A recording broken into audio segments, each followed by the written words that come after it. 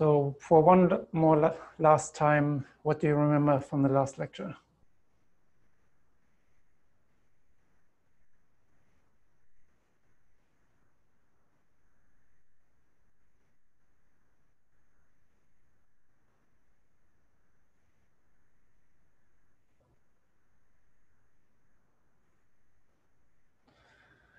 Different forms of team structures, right? The matrix structure organizations and alternatives, different roles, group things, social loafing. All right, I take it.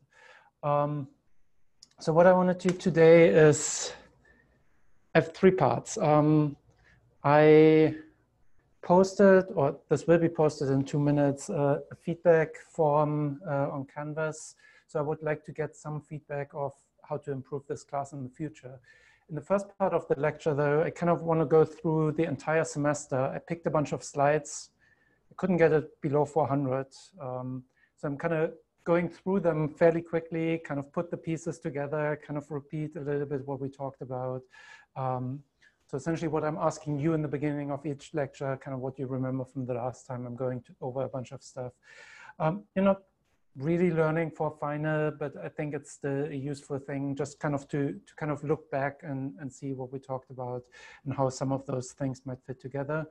And I have a bit of a discussion after that about where maybe the field might be going, kind of software engineering for AI, what kind of open challenges are, how to view this, and I would like to hear your opinions there as well. So I'm going to start with this overview, and if you have any questions, feel free to interrupt me. I'll try to see whether I can actually do this in 40 minutes. All right, so I essentially just picked a bunch of slides. I tend to pick the ones that have graphics in them, so it's not super representative, but we started the semester with some introduction, and I kind of introduced the logistics and the pandemic, and we kind of get to know each other. And then I started pretty immediately with kind of a contrast between data scientists and software engineers. And we talked about the different roles and how we care about all kinds of qualities. And actually already in the first lecture, I used this case study, and we talked about how to actually build such a system, you need to do more than just build a machine learning model. Right? We talked about the syllabus and the structure. I introduced a textbook, which actually at this point you read most chapters of. A few days ago, I kind of went back and thought about, should I assign the remaining ones? But this were only kind of a few sparse ones that I think you have the gist anyway. Talked about the structure of the course, and then we did introductions, kind of went around the room, and I think I covered most of the topics that you mentioned that you were interested in at that point. And the last thing we did in this first lecture is talk about the role of specifications, or more precisely the lack thereof, where traditionally we may have some, but it might be really hard to kind of specify what actually a machine learning model is. And this may actually have to do more with deductive reasoning. And the result in design shapes linking. Right, so the first case study is the first homework assignment essentially built directly on top of this, kind of a case study looking into a real project, thinking about what are engineering issues in kind of detecting malicious advertisement. And then in the class, I actually spent 2 lectures talking about machine learning and artificial intelligence. So we talked about what is machine learning, kind of tried to define it, had an example of housing price predictions, talked about things like linear regression and decision trees. I actually showed you how decision trees work in more detail. We talked about overfitting and underfitting and how you detect this, and the split of using hyperparameters and model parameters and where all these weird words come from. Talked about splitting training and validation set, right? So kind of the basics of data science and fitting models. Talked more about overfitting, talked about how actually you might want to split this into 3 parts even, and be careful with benchmarks, and that in practice you actually care about the entire pipeline, that data scientists work in a very iterative way, kind of a very explorative way, use notebooks. We talked a little bit about advantages and disadvantages of notebooks. And we talked about AI a bit more broadly, that there's a bigger umbrella beyond just a machine learning. We didn't really go into that much in the class later, right? So it kind of popped up here and there. But there's actually a pretty broad range of artificial intelligence, not just supervised machine learning that kind of act humanely, thinking rationally, acting rationally, and a bunch of different techniques in this area.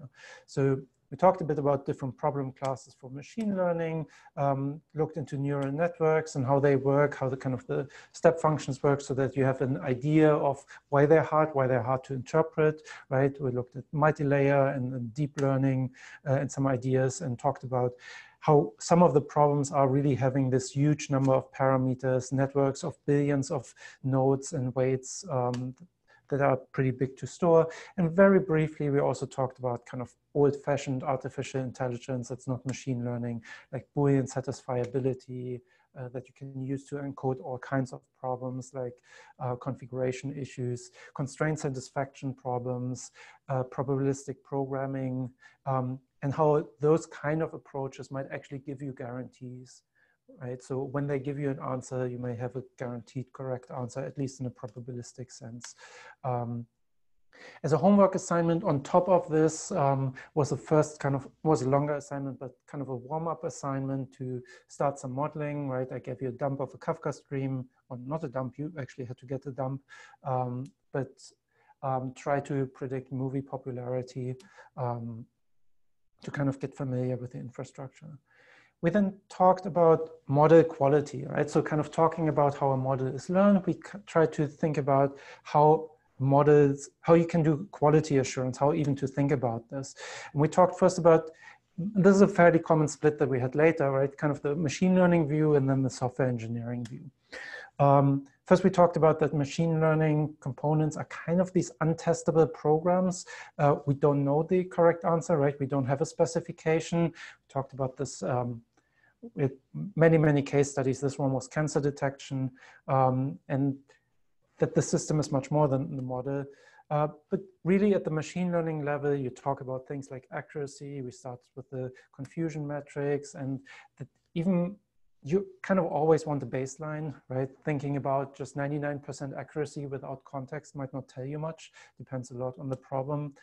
We talked about different kinds of mistakes, true positives, false negatives, and how they're important, how you can derive this kind of a binary classifier from the multi-problem class, more about true positives, false negatives, and how sometimes one is worse than the other, right? So that if you just blindly look at accuracy, that might not actually reflect it.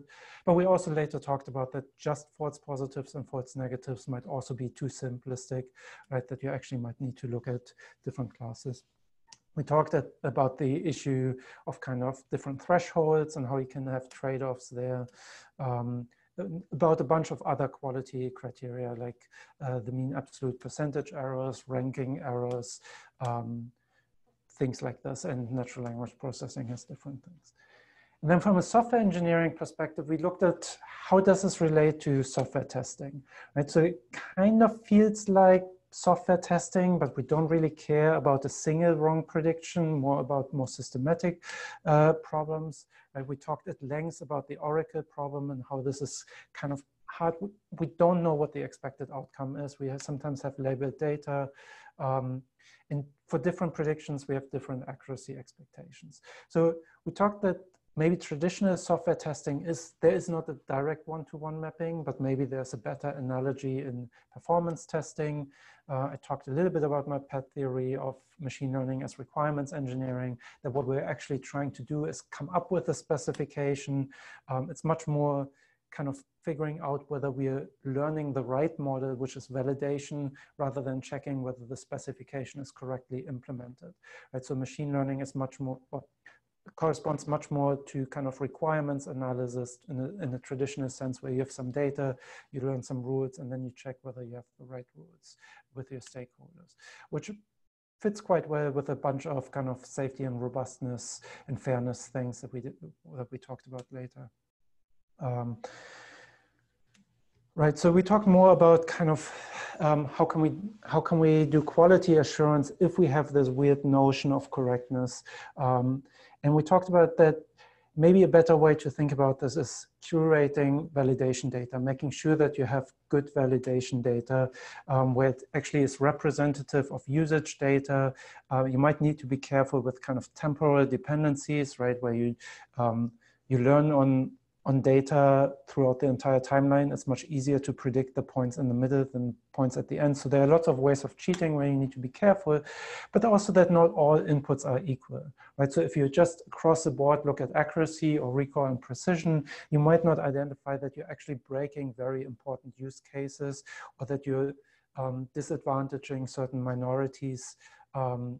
And because of this, it actually makes sense to identify important inputs. Probably not a single input, but multiple inputs, so that you may have end up with multiple test sets, right? Some of those might be more to regression testing, some might be more important for fairness testing, setting goals, and so on. And maybe some of the black box testing techniques provide some inspiration. And we talked a little bit about invariance, how that's another way to think about this. Metamorphic testing is a scientific term in this area, where you kind of try to come up with invariants that should hold. Fairness invariants that we talked about later are one example that you can test. Some of them you can test in a software system. And simulation-based testing was another kind of idea that we talked about here. And you should automate your test, use continuous integration. There are a bunch of systems for this. So after talking about kind of model quality at a more narrow level, we try to zoom out to the entire system level, right? We talked about that building a system like TEMI, like the transcription service, requires more than just a machine learning model. You want to think about the entire product that you're building. You involve a bunch of different concerns. We had PowerPoint as another example, of fall detection, fraud detection, a bunch of different things where we talked about kind of system thinking, and most importantly, kind of thinking about user interface design and things like how forceful is an interaction? Does it automate things? Does it involve the user? Right? How frequently is it? What's the cost for the user? What's the cost of a false positive? Where you design things in very different ways depending on your problem, right? So that this is really a very domain-specific problem where you need to figure out how do you use the prediction of a model in a larger system. We talked about the smart toaster that should not burn down my kitchen, and safeguards at the system level, and that there's all this kind of infrastructure around the model. And it's really about thinking about pipelines. After this, we talked specifically about goals and success measures. We also had an assignment about this, thinking about Spotify was a case study, but thinking about how abstractly can we think of machine learning as prediction machines? What's the business case? For example, better predictions make it easier for some people to provide a service where predictions were much harder in the past. Taxi driving was one of them, where now sat-nav systems provide much cheaper predictions and just learning routes for years. That also predictions are much easier or more reliable in some settings than others. And because of this, you can think about the cost and value of data, how it enables cheaper predictions. There was the AI canvas kind of thinking about what is the data that we can use? What's the business case? Thinking about this at the larger system, and the cost of predictions. We talked a little bit about risks, and then maybe the more important part of this lecture was to think about how can we measure success. Right, so we talked about different kinds of measures, organizational objectives as the ultimate goal probably, and then depending on that, leading indicators, user outcomes, and model properties, and how you can measure all of this. There was also recitation on measurement. We talked about in class about automatic ranking of admissions to the master program, what might be the goals, right? What are the overall goals? How can we break this down to goals for the system? We talked more broadly a little bit about everything is measurable, kind of pitfalls in measurement, different scales, and how measurement in general is hard. After talking about measurements, we looked again a little bit closer at the model and kind of discussed that there are a bunch of qualities that you might care about in picking a modeling technique, right? Which machine learning technique you pick.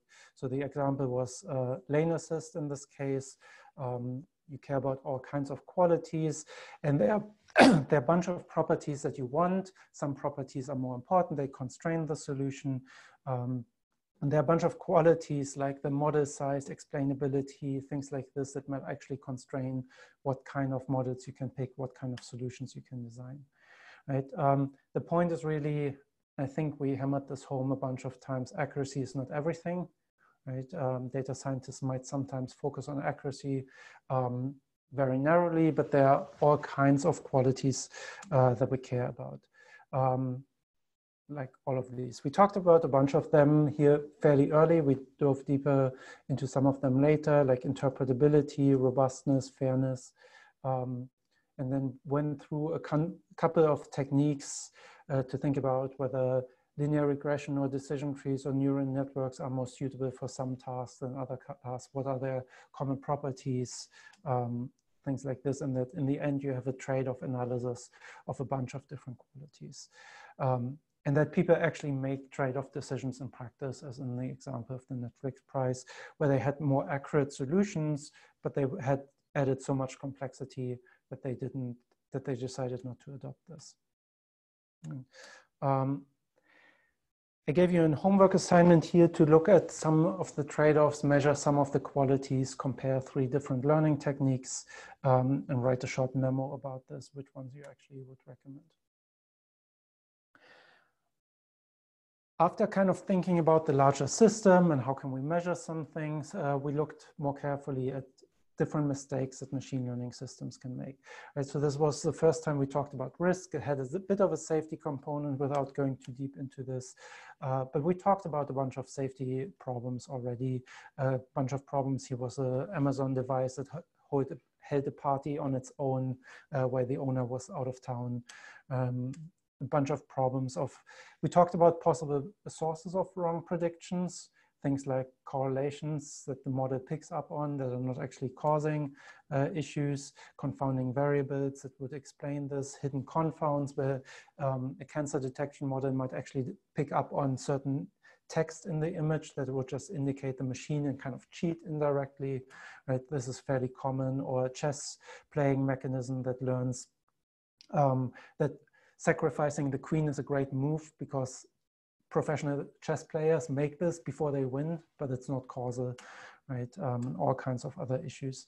We talked a little bit about kind of how there are things that we know and we don't know, and how predictions are good for some tasks, better than others, and very risky for some. And that the models that machine learning models, the mistakes that machine learning models make are kind of all over the place, right? So they're not correlated necessarily. We can't really predict them in any meaningful way. They're not like mistakes that humans make. They're hard to fix. When we fix something, we cause another. So as an end result, you essentially should think of a machine learning prediction model as a unreliable component, right? It works most of the time, but it will make random mistakes, more or less random. It's prone to attacks. So that's something that you should consider in the system design. So you should accept mistakes and think about how to design for them. We talked about a bunch of different strategies to handle mistakes, like guardrails, redundancy, voting, humans in the loop, undoable actions kind of in the user interface design, maybe interpretable models that you can review. And that to really figure out what you're doing at the system level, you want to understand the risk, you want to understand the consequences of bad predictions. So this is where we talked about a bunch of these risk analysis or hazard analysis techniques like fault tree analysis, FMEA, these kind of old techniques that you can use to inspect for common problems that I think are very useful because they're designed to detect consequences of kind of unreliable components, wrong predictions. So you can kind of analyze, understand better what a system might do and whether you have the right safeguards.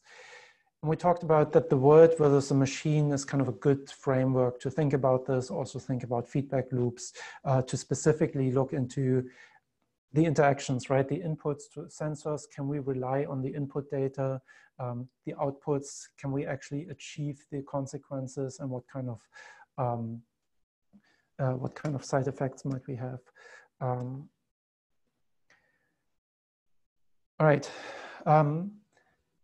After looking at risks from a software engineering perspective, we looked at software architecture, so the design phase, kind of getting from requirements. So we have some idea of what we want to achieve to some implementation. You typically have some sort of larger design in the middle, right? We talked about Twitter, how as a case study of how they completely redesigned their systems because it was too slow, it wasn't handling the load, and they made some very deep assumptions up front that weren't compatible with their growth. And that architecture is really this fundamental kind of baked in notion that you want to get right. And architecture modeling is kind of a domain-specific view on specific qualities. Like we looked at these different maps of Pittsburgh, how they represent different aspects and are useful for reasoning about different properties here. So in this lecture, we talked about augmented reality translation, so Google Glasses that would translate things in real time. We had a kind of different but somewhat similar case study as part of a homework assignment on a dash cam, right, where we ask about questions, where should the model live? On the phone, on the glasses, in the cloud. We discussed a little bit about what are the different constraints that these design decisions impose? Like how big can the model be? How frequently do we want to update? How much data can we transfer? Things like this, right? There are a bunch of different designs and they have advantages, disadvantages in different contexts. We also talked about trade-offs in terms of telemetry and decisions about when to update, how often to update, how to update. And we talked a little bit about that the space of patterns is rather underdeveloped, I think, in my view. There's not, like with distributed systems and so on, we have way more patterns, how to think about system design.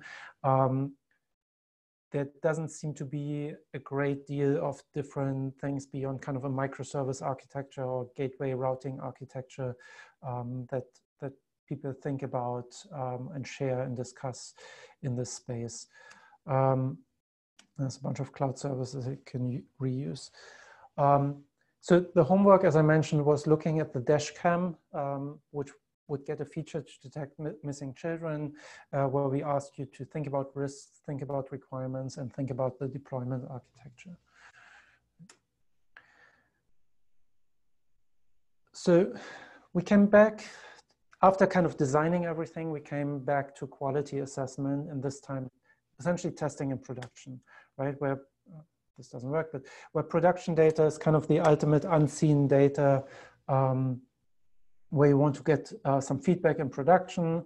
There's a large design space. Kind of telemetry is something that showed up over and over again in this class. But here's a place where we kind of dug in a little bit deeper, thinking about different ways to design telemetry that's more invasive or less invasive. Sometimes you get telemetry data, kind of the labels for free. Sometimes you need to ask humans. Sometimes you can have a smart user interface design that might actually encourage people to give you good telemetry data, good labels that you can improve training. I think this was because monitoring is important, and that kind of collecting telemetry may have its own challenges, right? For example, you have privacy concerns, you have concerns about the amount of data that you're collecting. How do you identify telemetry for rare events? Can you identify false positives and false negatives, both or just one of them? We looked at an exercise of, which was actually a former midterm question, kind of a smart workout solution and how you can detect people getting injured by this, right? How would you design telemetry for this? And then beyond basic telemetry, we also talked about experiments in production, like A/B testing, implementing A/B testing with feature flags, having some infrastructure for doing this, using statistics for determining this. And then alternate, like shadow releases and canary releases specifically as ideas of kind of A/B testing specifically for releases, right? Testing in production, and chaos experiments as maybe pushing this quite further, specifically for reliability. And this came later, but part of the team project, you kind of deployed something, you deployed a team, and later also did some A/B testing or some canary releases in your case there. After model quality, both offline in the beginning, now online in production. We talked about data quality and data programming, a case study of inventory management, and we talked about all different kinds of data quality measures. So this is often older content well known from databases. There are lots of books on this. How we can talk about different forms of quality. We talked about accuracy and precision here, but more important, kind of structured, different kinds of quality problems, schema level problem, instance level problem, single source, multiple source. We had a bunch of examples where individual entries were ill-formed or where multiple entries together were inconsistent. Like a schema will help you to have data in a consistent form, right? There are a bunch of different schema formats, and then a bunch of techniques that look for kind of redundancies or consistencies across different data points. I talked about HoloClean here, which I don't remember, somebody of you tried for one of the homework assignment and wasn't particularly, or Jake, and wasn't particularly happy with, I think, at least with the documentation. But it kind of has a bunch of ways of kind of probabilistic kind of thinking about invariants and enforcing them and using them for repair. Rule mining is another less probabilistic one. Data linter was another idea that we briefly talked about. And then as a specific or important form of data quality, we talked about drift and model decay. We distinguish different forms of drift, concept drift, data drift, and kind of upstream data changes. But in the end, the effect is always the same, that something changes over time, so your model doesn't fit anymore very well, like the training data and the data that you're using in production doesn't work very well. So what you're typically doing is you're retraining the model with updated training data occasionally, which you also did just now in your last milestone. Right, so we talked a little bit about how you could detect drift by looking at distributions, some tools for this.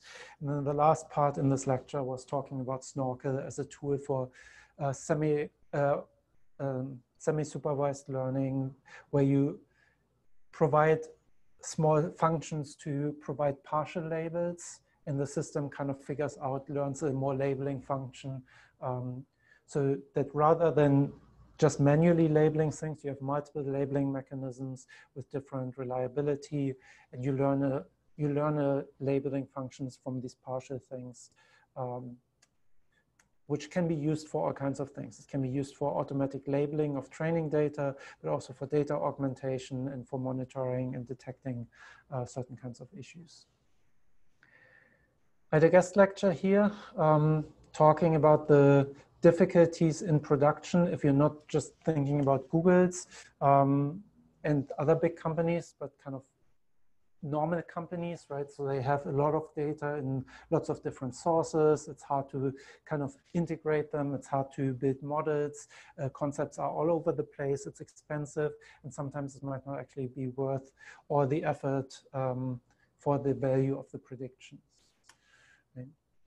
This fit well into the discussion of managing large data sets. So we talked, the case study here was kind of processing or labeling a lot of images or predicting what's in an image for really a large number of images, so that you actually need to parallelize things. You have large amounts of input data, training data, and telemetry data, and want to deal with this in some form. And so we talked about different forms of databases, including relational databases, document databases, large amounts of log files, and different traditional strategies how to scale in databases like partitioning, replication in different forms, and so on.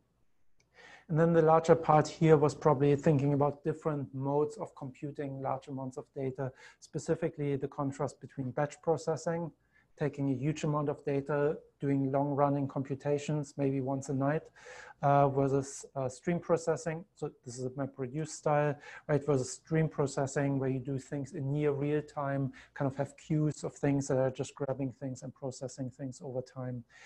Event sourcing was one of the larger concepts here, kind of immutable data, right? Append-only data, which fits well with a bunch of the new kind of newer processing paradigms and helps with certain decisions and scaling, and helps with versioning that we talked about later.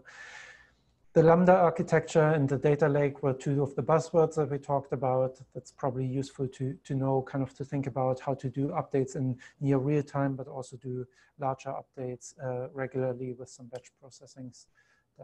And some of the techniques around this and distributed learning, but some performance measurements, yes.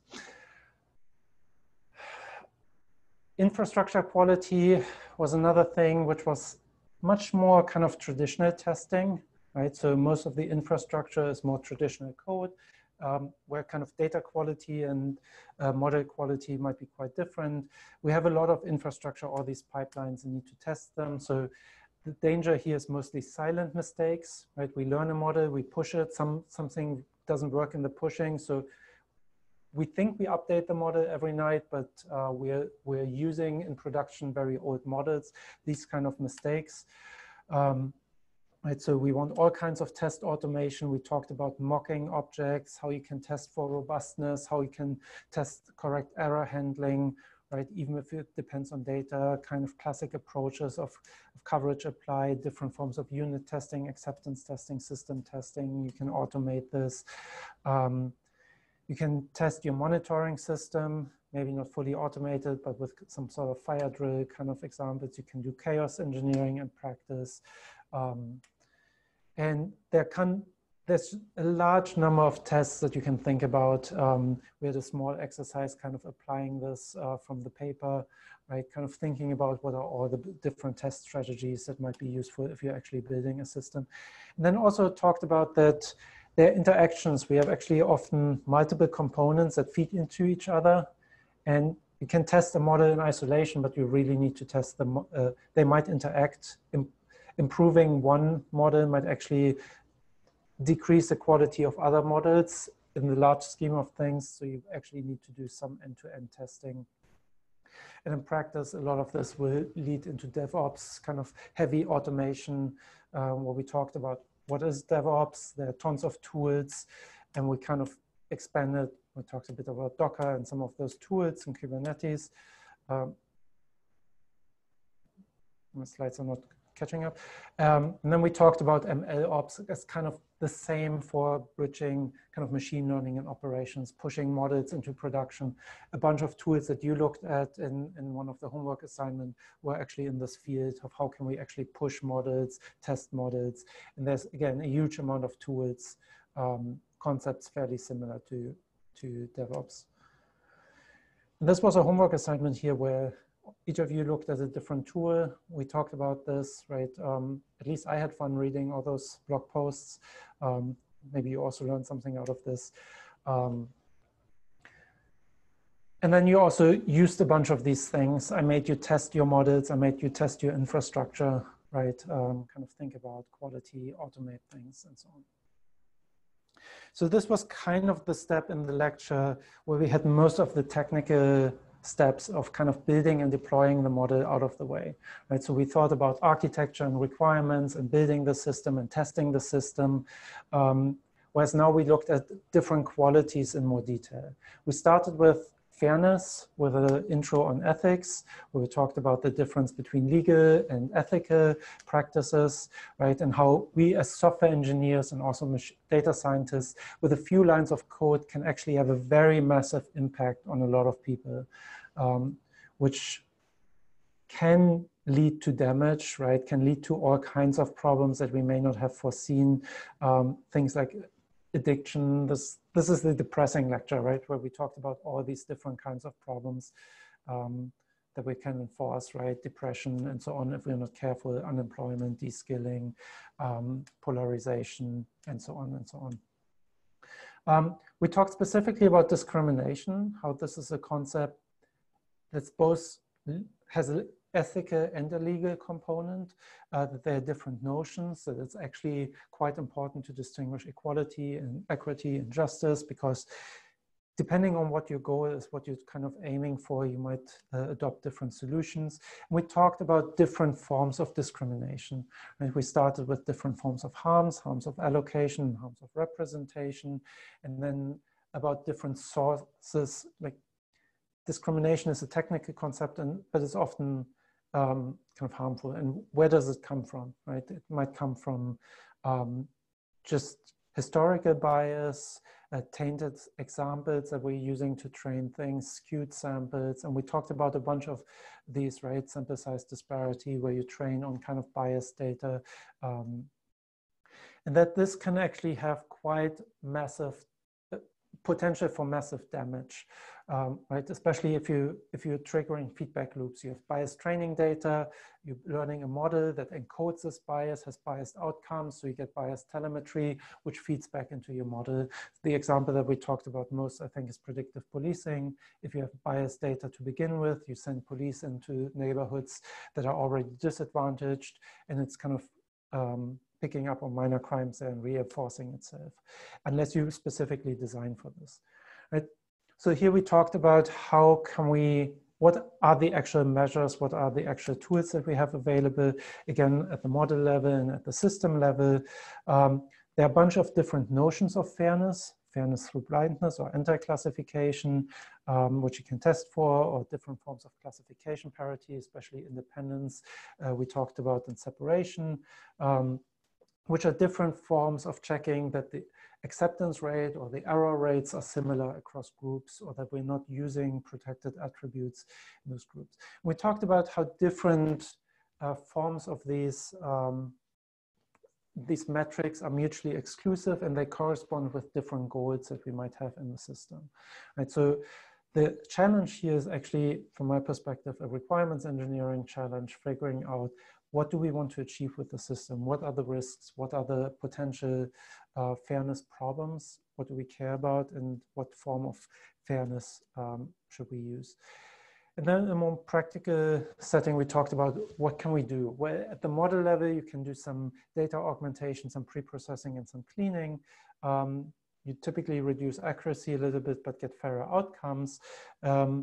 But really, you need to consider fairness throughout the life cycle, at the, at the system level, throughout all stages. And we talked about kind of practitioner challenges from the paper, and then a bunch of best practices that you can use, kind of think about at every stage of the process. What might be fairness issues in the data source, in the data collection, in the processing, in the feature engineering, in the training, in the user interface design, and so on. Data sheets and model cards were two forms of documenting more clearly what you're doing, which are things that are currently actually picking up some steam in the community. People get more sensitive to this. The homework on this was looking at credit scoring and your recommendation system and kind of applying these different techniques. Another lecture that kind of fits with this also, and is very useful for debugging, is thinking about interpretability and explainability, where actually explaining some of your predictions may give the user much more meaningful insights. So here we predicted anomalous commits, and if we can say why something is anomalous, people might actually pay attention. But it's also useful to understand the model, to figure out, inspect it, right? For example, is this fair? Is this the right model? To have humans have trust in it, apply it, that it's not just black box, to debug a problem. And there are certain systems, you may even have legal requirements, and there are certain systems that are inherently interpretable, which is kind of hard to capture because interpretability doesn't really have a mathematical definition. It's how well humans can kind of explain a decision or predict the model's results, which is hard to measure. But some of the models we can understand much better, right? Sparse linear models is something that we can understand. Decision trees is something that we can understand as long as they're not too big. Whereas there's a huge amount of research, and in practice, we often don't use those models. We use deep neural networks. We use kind of random forests, things like this that are much harder to understand, or impossible essentially to understand. So we typically go for explanations, right? So there are lots of techniques. We looked at a bunch of them, like global surrogates, local surrogates like LIME, like partial dependence graphs in all kinds of forms and shapes, feature importance, anchors as kind of invariants that we're mining, right? So a whole zoo of different techniques that I actually unfortunately didn't make you use, but I think they're interesting to think about.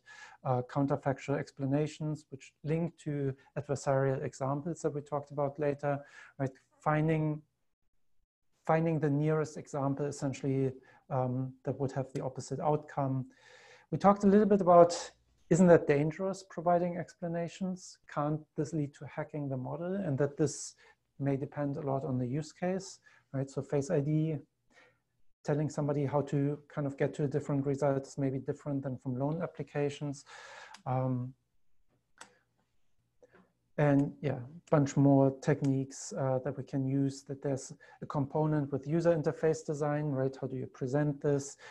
Transparency can actually be very powerful, right? So if you don't tell people that there's a model or explain how the model works, they may have misunderstandings. There are lots of cases.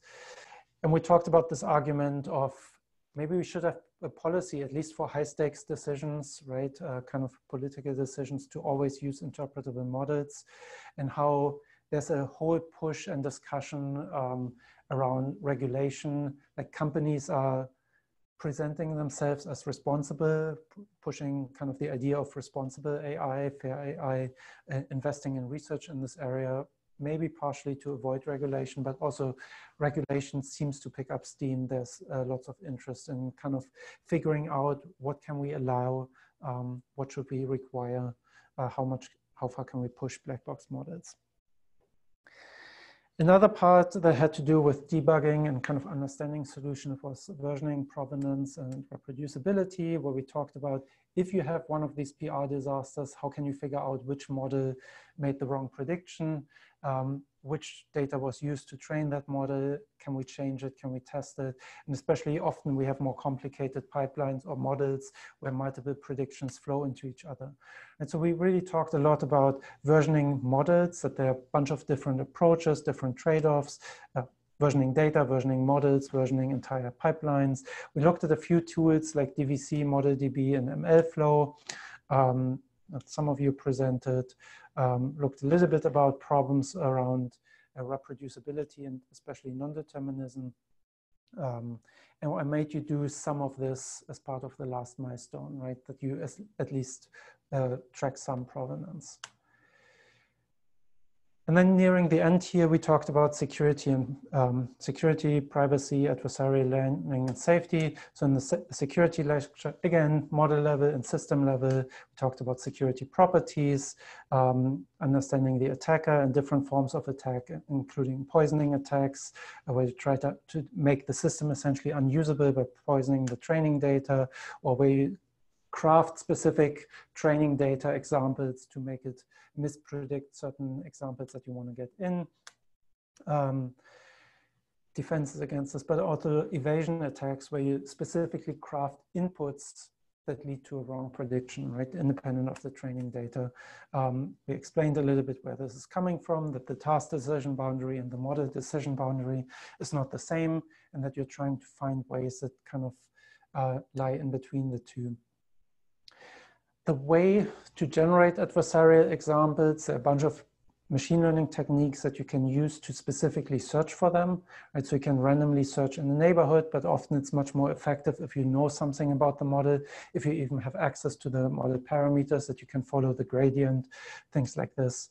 We talked about robustness as one of the measures here. Like, can we measure or guarantee that in the neighborhood around a specific prediction, we always have the same outcome? We talked about that there's always a decision boundary, but for many points, we could figure out that they're actually robust, right, around their neighborhoods. There's a lot of research on this right now. I just gave you a sense of where this is going, like formal verification and some sampling and probabilistic reasoning techniques. But robustness tools are out there and you can use some of them, but using them in practice is still hard. You can use them when you make a prediction, but you have a very high runtime cost typically, and current techniques don't scale particularly well, or you can use them doing testing and debugging on some of your training data. So we talked a little bit about privacy issues, and that privacy is also hard, and you might extract things from the model, and there are some defenses against this, and generative adversarial networks as kind of what's producing deep fakes and how they're working. But really, again, there are defenses for a lot of these things, but it's you get much more sanity and much more results out of this if you think about this at the system level, right? Not just the model robustness, really thinking about how to integrate this with user interface design. For example, give some input data more trust by having a trust mechanism in your system, having a crowdsourced mechanisms of labels, especially for malicious data, bunch of interface design techniques, and actually threat modeling, which you also covered in recitation, is one common inspection technique that might be useful to just systematically inspect your architecture for potential security problems that you can then think about addressing. And maybe some of the more traditional security design principles like least privilege or isolation might also help here.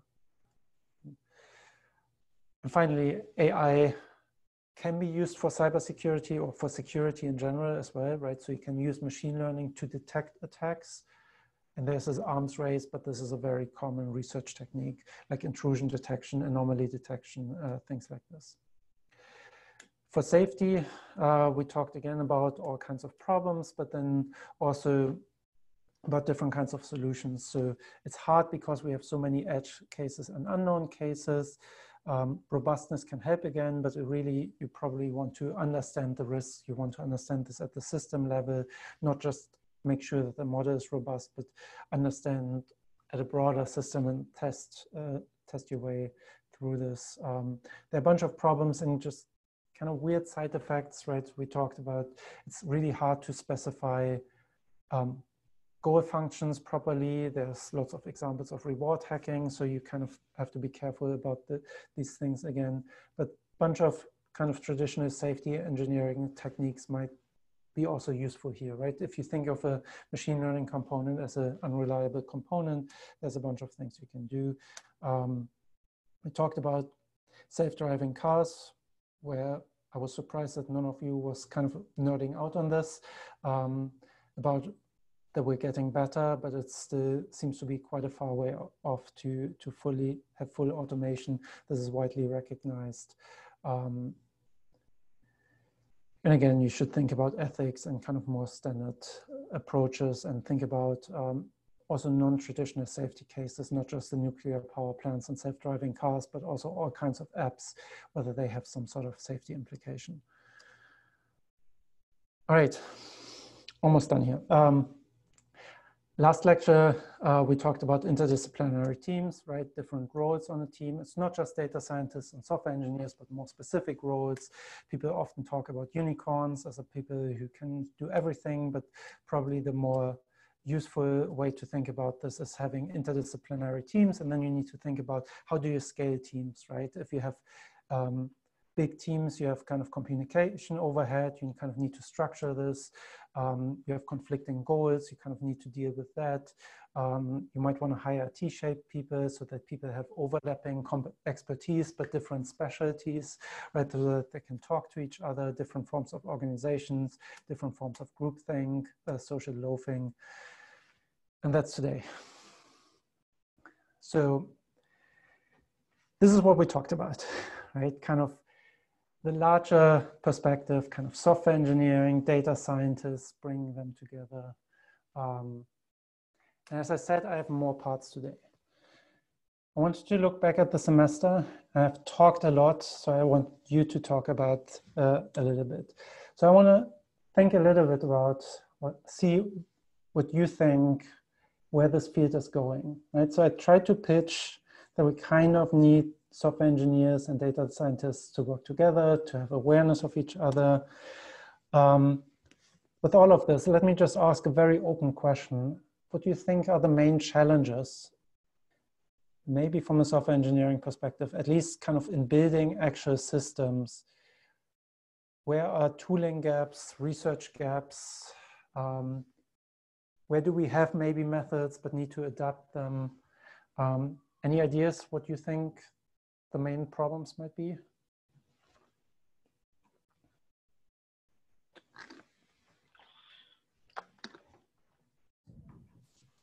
It seems like some of it relates to quality and how difficult it is to measure quality, and the fact that it's domain specific. It seems like there might be some way to make it easier to do that, whether you kind of um, group some domains together and set up some tooling so it's easy if you're doing a recommendation engine where you want to maximize time on the site or something like that, like some common stuff, but I don't really know.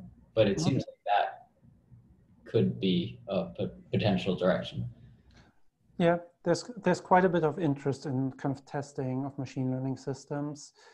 I haven't seen much that generalizes on domains, but kind of coverage and test case generation of deep neural networks, often robustness, often fairness. Yeah, simulation quite a bit. Anything else? Just going by the software engineering practices, I think a lot of work is needed or needs to be done to identify from the beginning part, like the requirements itself, as we have gone through. People are, only a few people are worried about things like fairness, robustness, and things like that. As and when machine learning is progressing, now initially it started as like a fun game. Oh yes, we are able to predict something, that's fun.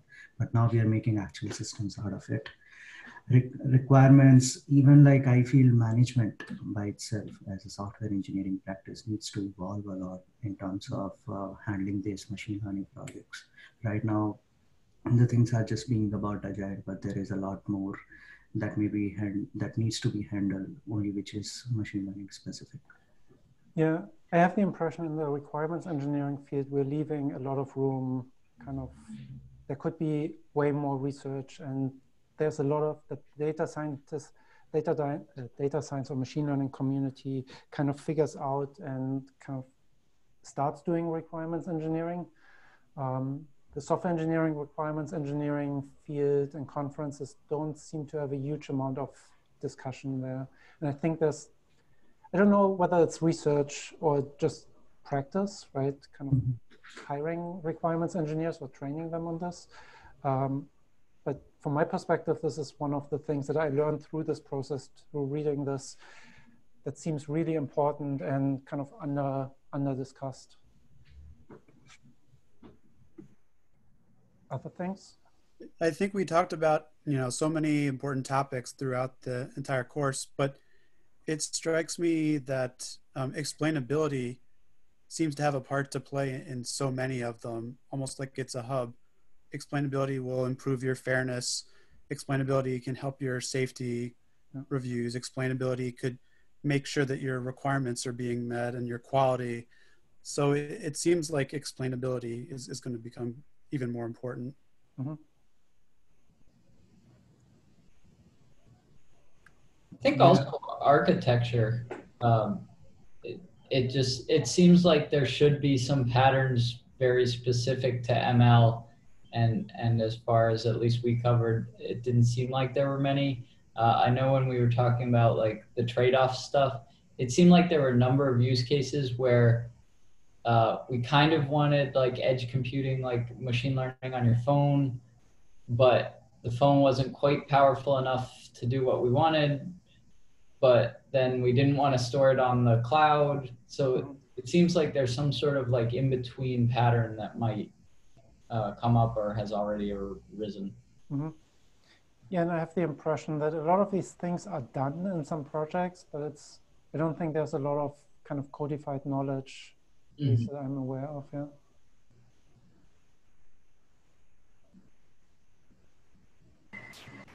Yeah, so in a similar vein as well, I've noticed a gap, I guess, with communication between data scientists and software engineers, and specifically with architecture.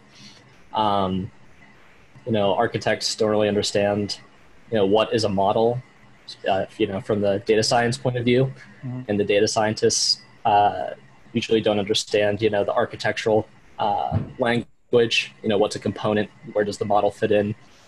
And so I think, that communication or language needs to improve. Mm-hmm.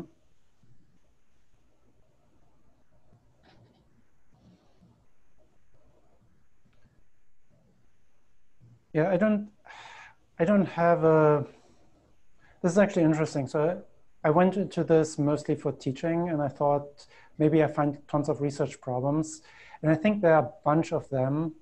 But I come back to the point that maybe a lot of this, we already have techniques. Maybe it's an education problem first to make people talk to each other and understand the existing techniques, maybe to adopt some of the requirements engineering and safety techniques that we have for a long time, not reinvent everything.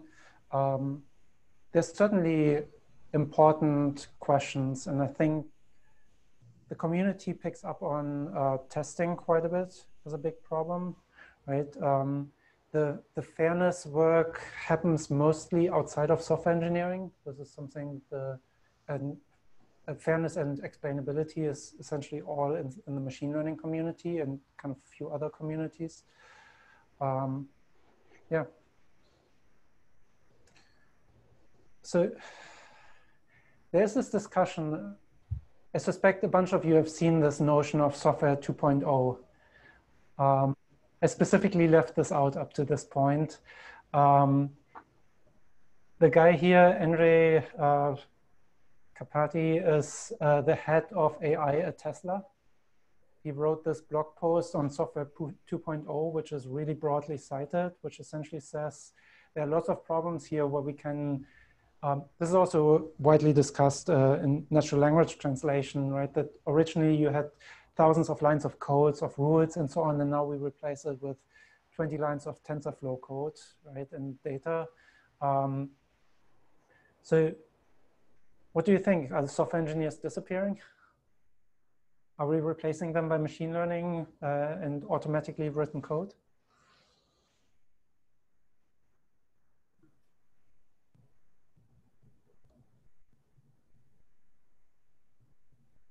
I really don't think so, because software engineering is way more than software development. Like just being part of that program, I mean, like there is a lot more like the thinking that we need to do essentially while building the software, all these trade-offs and things like that. That I don't think AI is there yet to make those trade-offs essentially. So maybe there's a magic breakthrough at some point, right? But right now there's specific things of kind of making predictions for certain tasks that are where it's very suitable, right? And where it's really, really hard to write manual solutions. And there it's clearly superior, right? But in the end, you still have a model that you need to integrate into something else. So I think the rest of the system and the stuff for which we have good specifications or better ideas, I haven't seen much success in automating any of that. There's a lot of work on synthesis where you give a few examples and it comes up, this scales to a few dozen lines of code. Right, so we are far from, here is the text code of the US and let's automatically write something like TurboTax, right? Complete, including payment solution and everything. So I suspect that's quite far. This is the other discussion. Have you seen AutoML? So is a data scientist becoming obsolete? AutoML is a thing that essentially tries a bunch of deep neural network architectures and will automatically tune things and do some feature engineering for you. So a lot of kind of traditional stuff on data cleaning and kind of thinking about the deep neural network architecture, like how many layers and so on, might become less important over time. Do we still need data scientists? I think this might start pushing or bridging the gap between data scientists and software engineers, because it eliminates some of the exploratory role of data scientists, and then their focus starts shifting towards, okay, the search produced these sorts of models. Are those actually appropriate for my context? What sort of mistakes are they making? Which seems to be a little more in the software engineering space. Just to add on to that, I'm not sure like what all capabilities AutoML has, but I think explainability it's one of the major factors in understanding why that output is coming, essentially. And we have gone through the processes of correlation versus causation and things like that. I'm not really sure how much it handles those things. This is an interesting argument. This is essentially counter to kind of Cynthia Rulin's argument about using interpretability everywhere, right? So this makes it even more black box. It's essentially have some data, produce a model, and don't even try to understand anything. So I think in both fields, there are certain tasks that become routine over time, right? So hyperparameter optimization a few years ago, maybe you wrote some code, now you use a framework to do this automatically, right? Some of the feature extraction code, maybe you needed a PhD earlier in kind of understanding statistics and distribution and really figuring out how to use it. This becomes easier. I think the same is true on the software engineering side, right? So we had this picture at some point in the technical debt paper about how there was a small box of 50 lines of machine learning code and all these big boxes of lots of lines to deploy the model, to monitor the model, right? So it's also no longer the case that we're writing all of those systems from scratch, right? We're standardizing a lot of things. We have lots of frameworks that deploy things automatically, that monitor things automatically. So with fewer lines of code, we also become more powerful. And I think in both cases, the nice part is the more we automate, the more we can focus on the interesting parts, right? The parts that matter. We kind of get rid of the kind of the routine things. And that has a super long history in computer science and software engineering. We always abstract, we always kind of try to automate, right? Think about writing stuff in assembler code first and then higher level abstractions, right? So we're way more productive. And then we're using frameworks and we're using libraries and we're way more abstractive. These days you can write a web server in a few lines of Node.js code that would have taken weeks, like a few years ago, right, to write this kind of stuff and scale it and deploy it and build a distributed system that actually works. So I think this is probably true also here, that you won't get rid of data scientists, but you have data scientists doing more interesting stuff. Here's a nice quote around this, right?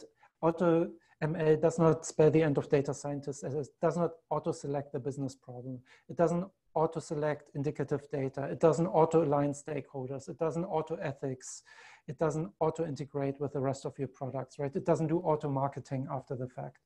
You can argue that some of those are not specifically data science roles, right? So that maybe the thing that some of the activities that we think of data science now will probably shift. But I think that's also true for software engineering, right? We're also spending less time writing web server code and more time maybe on business logic and can even abstract this or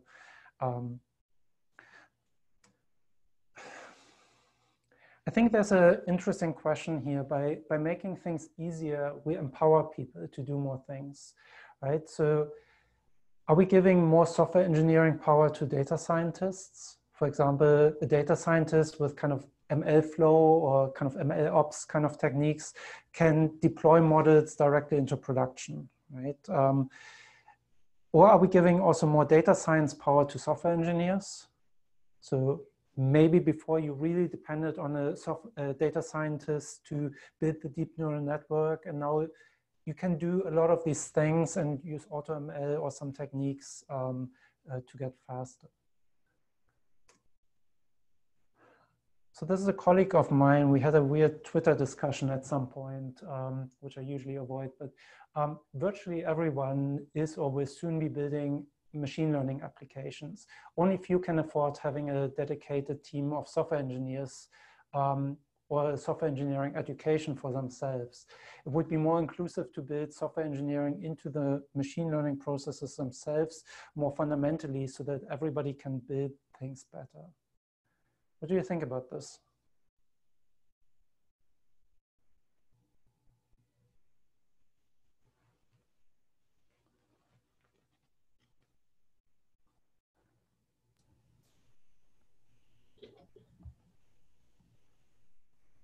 I think it seems reasonable because I think currently software engineers are cheaper than data scientists, so companies will follow the path of the least expense, and so they'll just start giving software engineers more ML responsibilities or process improvements and hire the cheaper labor.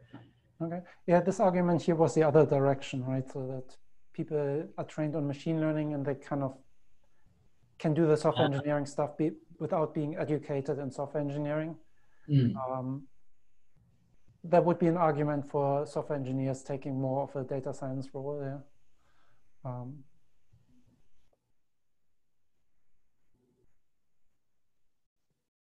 Other thoughts or opinions? I would say that I agree with his original premise that everyone will be building ML applications because everyone is collecting data, no matter what their mission is, profit, nonprofit. Everyone's collecting more data and they need to make better insights of it. Everyone wants to make data-driven decisions instead of kind of more arbitrary qualitative decisions. So it is a challenge that organizations everywhere will have to reason about. Mm-hmm. So I like this empowerment story, right? So can we make it easier for some groups to do more software engineering or do more data science? I'm not sure I agree with, well, this is maybe not so directly in here, but I think we still need software engineers on the team. We can't just fold this into kind of data science responsibilities. Because that essentially means we're going all for unicorns again, right? We're going for people who can do everything and then probably you need some expertise to do this stuff. So ideally, yes, maybe it becomes so easy that everybody can do everything. But I think there's some expertise. And I've some analogy here that I just want to test essentially on you. So I've been watching weirdly a bunch of these home renovation shows, don't judge me, right, where they essentially always take down the walls to the studs and then rebuild everything. And kind of coming from Germany, where we're used to stone houses, this seems all like easily mendable, right? So, and often these are not professionals, so they kind of do a bunch of these things by themselves. And it feels to me that some of this discussion is like, we're inventing better tools, right? So you may have done this with a hammer before, now you have a nail gun, and it certainly does it better. And you can do a lot more construction, right? Even without a lot of training in construction. But I would still feel uncomfortable just letting people build whatever without a structural engineer, right? So at some point, you probably want some expert who knows what they're doing, at least to help them. And so in my view, yes, we want to make things easier, but up to a degree. I don't think we want to, there is some special knowledge here, there's some special expertise, and I don't think that we should require from everybody who renovates their house to become an expert in structural engineering. And I don't think we get far away that structural engineering knowledge is no longer needed because the nail gun figures out what the weight of the house is or what will collapse. Right, so this is again, I may be overselling this, but I think of this as an education problem. We want interdisciplinary teams. We want people who can talk to each other. Maybe you only need a software engineer as a consultant once in a while, like a structural engineer in a house, right? Maybe you don't need them on your team permanently, but you need at least to understand their concerns, understand their language, understand when to ask them. And I think the way forward is software engineering still, I think, has a big role here as data science, right? So, and I think we shouldn't give away all the requirements engineering and hope that this will automatically hold, right? Thinking about building a larger system, everything around the machine learning component, right? Software architecture, deployment, automation, quality assurance, and so on. So I think we have a lot of expertise, a lot of things to contribute to. We want to make it easier for others, but I think we want to, maybe I'm biased here, but I think we want to continue playing a role. And I mentioned this before, I think DevOps is a nice role model here, kind of thinking about joint responsibility, joint processes, joint tools. We haven't made the operator's role or the developer's role unnecessary, right? We empowered both sides a bit, but up to the point we still want the experts in the room. So that's all I have. Oh, maybe some feedback on this, or does it resonate?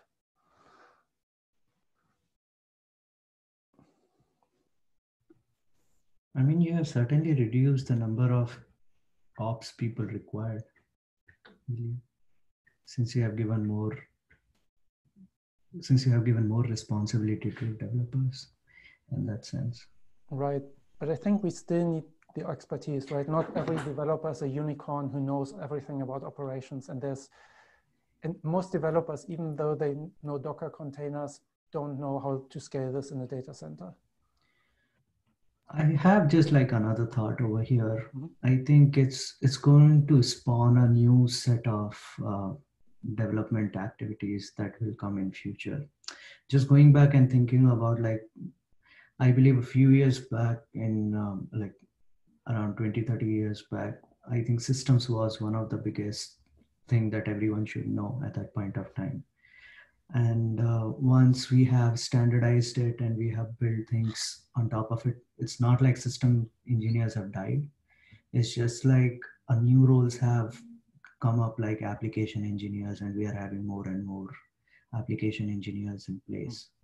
So I believe, like, having this amalgamation in place, we will have new set of era that will come, like new set of applications that will spawn a new type of engineers as well.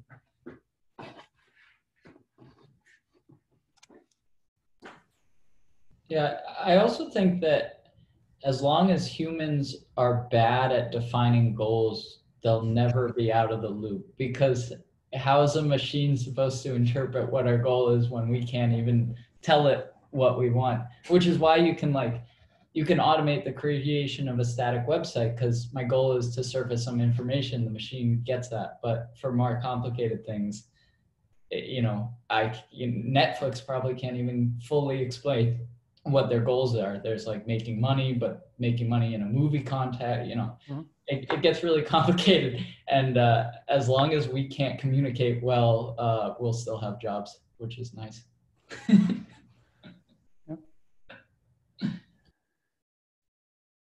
So it's unpredictability of humans that's saving us, right?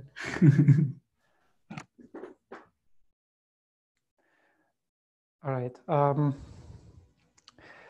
So yeah, I don't have a specific agenda here. I'm interested in this. Also, if anybody ever wants to do something in this area or wants to discuss something after this class, I'm always happy to talk about this. We're doing a little bit of research at kind of this intersection, the handover work between data scientists and software engineers, mostly at the notebook level. We at least have started right now. I think there are lots of other opportunities here, but I think also, again, a lot of this is, I think, from my perspective, more an education problem. And I think somebody should really look into the requirements engineering angle much more.